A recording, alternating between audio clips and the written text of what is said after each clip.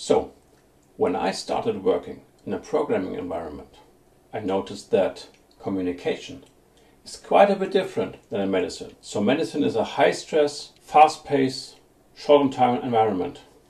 A young doctor often deals with half a dozen to 24 patients at the same time, while a more experienced doctor often deals with several young doctors at the same time. It is not unusual for an experienced doctor to get a call every 5 minutes. Problems in the hospital go on 24/7 and don't stop at the end of a shift. Problems are being solved between different specialties. A radiologist who is dealing with a lot of other specialties is getting dozens of calls a day. What does that mean? At each of these links, information has to be transferred between people. This transfer of information has to be efficient and to the point. Usually it is a patient's problem that has to be solved. For this, a patient's history has to be presented and the problem stated. And it has to happen fast, complete, and sometimes in the middle of the night, 30 seconds after waking up. How is that being done? I can't just call another doctor and ask for some medical information, some tidbit. I can't say, how do you treat this, some pain in the knee? The other doctor will usually get very confused and say, why are you asking that? What does your patient have? Because in medicine, like in every problem... Hey, quick question. Can you help me? I need to know if I have to go left or straight. What do you mean by that? Where are you? Why do you ask me that? Well, I'm on a street and I can go left or I can go straight. Should I go left or straight? I'm in a lecture right now. Right? I can't. I need more context. No, I'm in a car and I need to go left or straight. Wait, what? That's whole context. What car? Is that my car? I can't help you with this. Get out of my car. As I was saying, in medicine, just like in every problem, context matters. And it matters a lot. Med students are drilled to do that correctly. There are a lot of books written on that subject matter.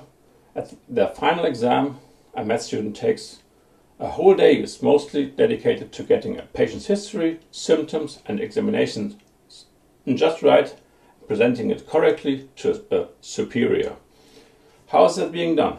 In the 1950s, Dr. Lawrence Weed was asking himself the same question when doing rounds with students at Yale University.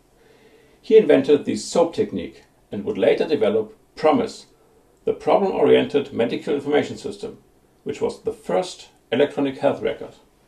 And to my surprise, in the beginning of the 70s, it had a touchscreen. What is this SOAP technique? SOAP stands for Subjective, Objective, Assessment and Plan. Subjective consists of the chief complaint of a patient, the reason why the patient is here, usually in the patient's own words. It consists of the history of the present illness, for example, when did it start, how did it change, what is the pain like, and of course the medical history of the patient. The objective component consists of vital signs, finding from physical examinations, lab tests, imaging, and so on. Then comes the assessment, a quick summary of the patient with main symptoms, a diagnosis, and a list of possible alternative diagnoses, starting with most likely to less likely. This is often merged with P, which stands for plan. What is the doctor going to do to treat the patient's problems? That's the SOAP technique. In reality, there's more to presenting a patient to another doctor. Usually, when asking a question, you state the question up front, so the other person knows what to listen for.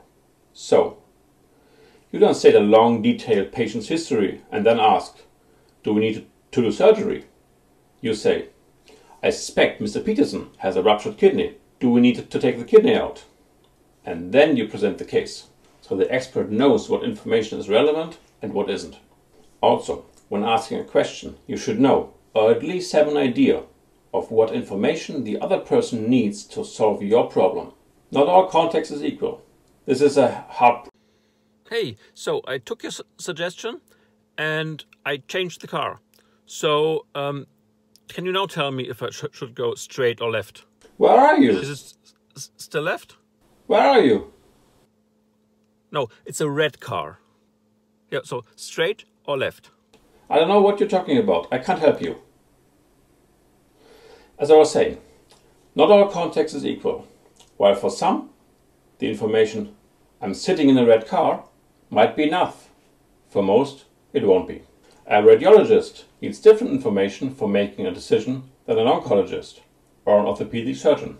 As a question maker, an answer seeker, you should think about that. You should tailor the emphasis of your information on the decision process of your expert. Otherwise, both will be frustrated. This is a hard problem. It takes a lot of experience to get that right.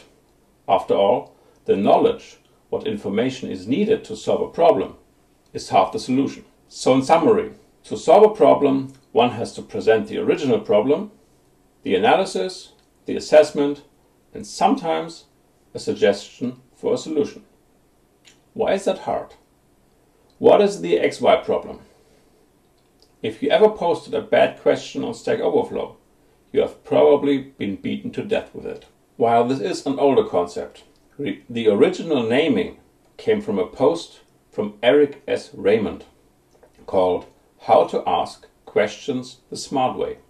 The XY problem means asking about your attempt at a solution instead of your problem. This usually goes like this. I want to do X. Maybe if I do A, then B, then C, and then Y. How do I solve Y? Well, then I only need to solve Y to solve my problem. Let's ask someone how to do that.